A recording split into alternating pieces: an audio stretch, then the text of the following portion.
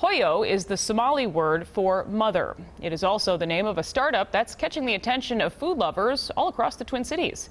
As Susan Elizabeth Littlefield shows us tonight, food is the focus, but there's a much bigger purpose here. Every kitchen is full of secrets. Make sure it doesn't have holes because you don't want the oil going in. These moms are ready to share their secret with the world, making sambusa, a Somali delicacy. Sambusa is not an easy to make. It's very hard to make. It's time consuming. And they're taking the time to do it right, from scratch. They make a dough carefully, form it into the proper shape, and stuff it full of beef or lentils and garlic, cumin, and fresh onions. Sambusa is something every Somali woman knows how to make. Given that, we thought we should hire them for a job that they don't need to speak English, they don't need to learn, and they're having fun.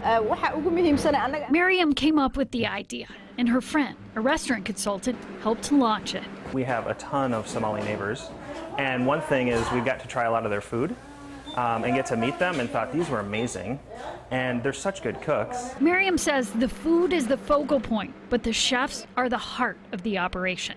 She says it can be hard for Somali women who don't speak English and wear hijabs to find work. She pays this team $15 an hour. Now, there is one stumbling block for growth here. The ladies have access to a community kitchen 2 days a week.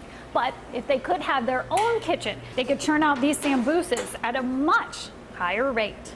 For now, they're selling products online and in co-ops all over the Twin Cities. They'll keep working with the skill and will Mention everything that's in here. of a mother. My hope is to see this company hiring all kinds of women and growing and growing. And will be in many stores that will love our food, because every store that every person who tastes sambusa loves it. And I hope today you will have a chance to taste it. In Bloomington, Delicious. Susan Elizabeth Littlefield. Cheers! Absolutely. WCCO 4 News. The founders of Hoyo originally thought their customer base would be in the Somali community, but the sambusas have been a big hit in co-ops all across the Twin Cities.